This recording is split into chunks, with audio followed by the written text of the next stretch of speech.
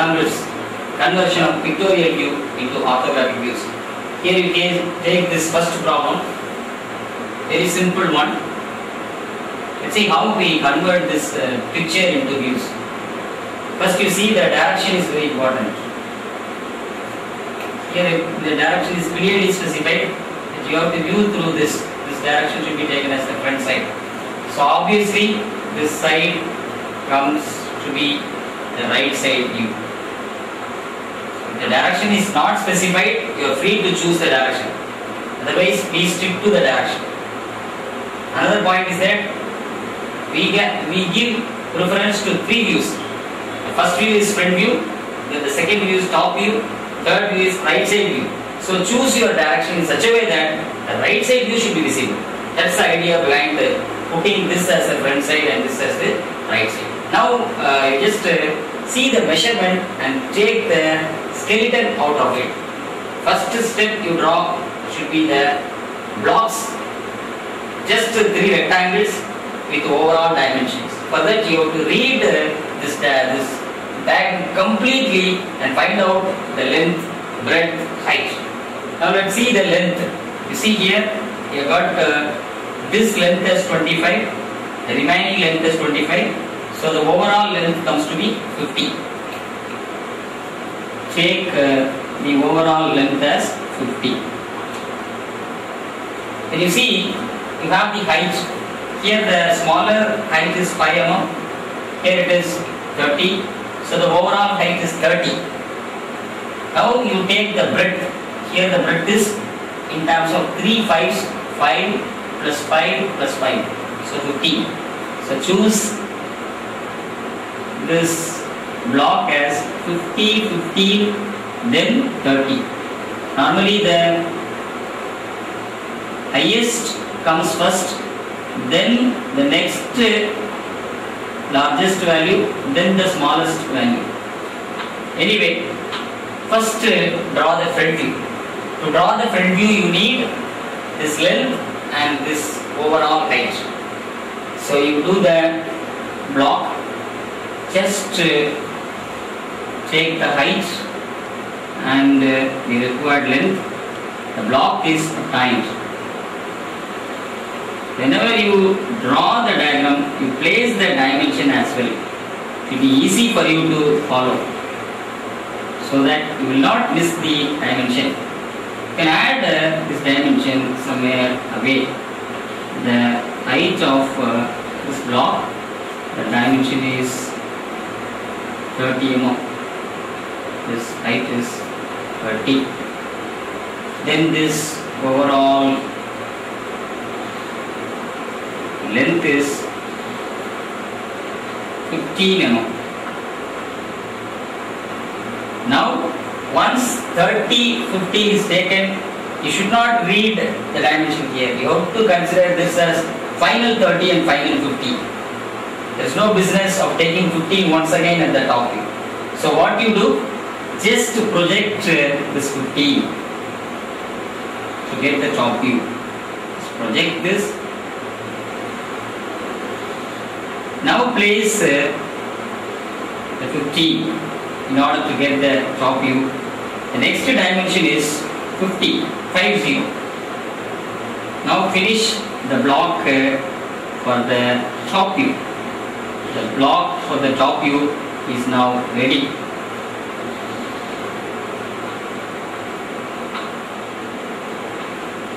So write this as 50. The divisions can be written later. Now having taken all the three dimensions, you are supposed to take all the dimensions from these two blocks only. You are not allowed to see the view anymore. So use guidelines. Use guidelines from the front view for height. Take these projection lines for height. Very important is that you add one 45-degree line. This line will help you a lot in getting the details from the top to the side. First take the topmost line and project it to get the skeleton of the side view. And go to the next line just touch this, you project this so that it touches the 45 degree line at one place. So you can now easily get the 50 mm length that is available in the top view. Now it is transferred to the side view. So the skeleton for the side view is also made ready. Now look at the object. This is skeleton. We need not give dimension for this because 30 is already available here. 50 is already available here. So what you do, now you look at the details. The first detail I can see is a keyway. It's a throw keyway. You can understand from the object that there is a throw keyway which is of 5 mm breadth and 5 mm depth. It's into the object by 5 mm. The depth of the slot is throw. It's about 30 mm. So try to locate this detail. Take 50 into 3 5s. You get this, then your one detail is now ready. So project this detail to the front view. Anyway, this particular slot keyway is not available when you view through this direction, so you just convert this as a dotted line. So this can very well be converted as a dotted line to mark that the detail is hidden.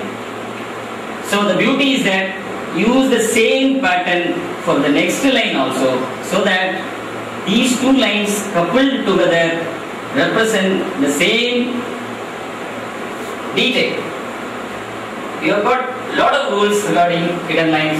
Better use a good textbook to know more about the hidden lines. Whether a hidden line should intersect another hidden line. What is the procedure to overtake one hidden line by another hidden line? So now let us move on to the side view of this particular detail. So take the help of this 45 degree line. It's very, very crucial. Don't forget to draw this 45 degree line. Then it will be disastrous. Your diagrams won't be meaningful. So this is the beauty of it. We got now the details, the representation of the slot both in the front view and in the side view. Now look at the object again. Again, you have a detail, a slot that is better visible in the side view. Initially we have drawn the block. The first block is drawn here. Then we have projected this. Afterwards the side view block is drawn. The second step, we introduce this slot in the top view, not in the front view. Front view gives you only detailed projections. So you project it and get the detail.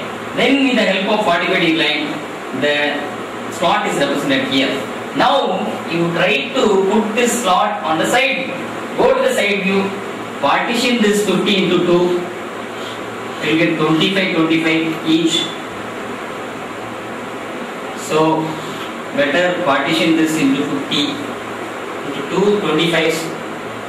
Again you measure this height of the slot. Remember, it is in the left side and not on the right side. So obviously you will get the slot. It's a blind slot, but it's not a throw slot. Remember that you get one rectangle. Then come to the top view. Go through this, drag this line, bring it here. Now understand, through top view you have only 5 mm width, the remaining is 10 mm. The slot should go to the right side. So make use of this distance 5 mm, don't go for a separate measurement. So now that the slot should come to the right side and not to the left side. The slot is represented by 2 rectangles. One is this rectangle at the top, the other rectangle at the side. So the idea is, when you use this 45 degree line, it will definitely guide you so that you will not be misguided.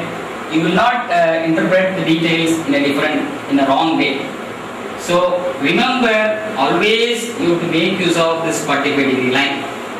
So now that you have the representation of the slot on both side view and the top view, Again you project this, you will complete the data related, the picture related to this in the front view as well. So make use of this kite.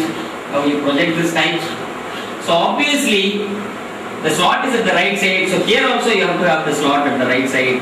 Remember your dotted line not touch. You see, you have one dilemma whether to have the dotted line or dark line. Here you have dark line, so give priority to the visible line. Then the remainder can be made with the dotted lines. You can very well guess by these two gaps that there are two dotted lines. They represent the slot that is available here. So there is no confusion. So you can finish this theta now. So what was the first step? The step 1 was just we have drawn the block.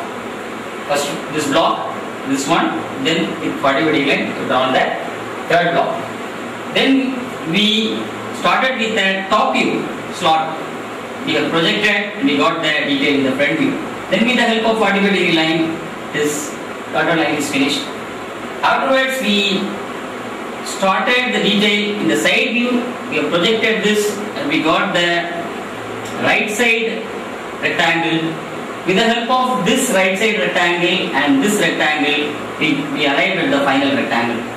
So this is the final picture. So you just make all the visible edges as so dark so that it will be visible. Now the idea is, now try to add the dimensions wherever applicable. You have taken the dimension, you have to place the dimension here at appropriate place. That is very, very important. So don't go for 15, you give the break as 3 5s. You can even put some dots over here. Just put some dots and you mark them as 5 each. So you get the first 5, second 5, third 5. Similarly, the depth of this slot can be specified here. It can be 5 mm. Remember, you have the length of this slot, that is 25. Total 50. Here you have 5, so the remainder is 20. It's obvious. Then you have the total height 30. The smaller height can be taken as 5 mm. Just try to cross check all the details. Just cross check the height. 5 plus 25, 30. Then regarding breadth, 5, 5, 5, 15. Then regarding length, you have 5 plus 20, 25. 25 plus 25 is 50. Now name these views. Just with good writing, you can very well specify here this particular view as front view. This is front view.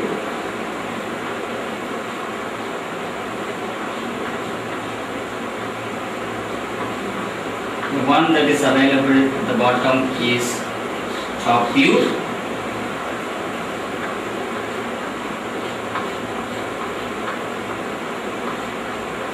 As per the first angle projection, the left side view should be placed at the right side. The right side view should be placed at the left side. So what is available here is right side view. Write it as RS view.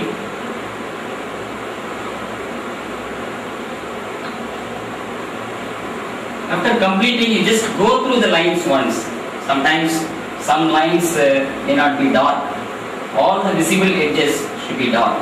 Ensure all the visible edges should be made by dark line. All the hidden lines should be made dotted. There is hidden line and dark line. On the same place, give priority to dark line. Leave the hidden line. Ensure the naming of the views. This is front view. Give 5 mm letter height. Let this writing be very neat and good. No need to put stylish letters. Use simple letters.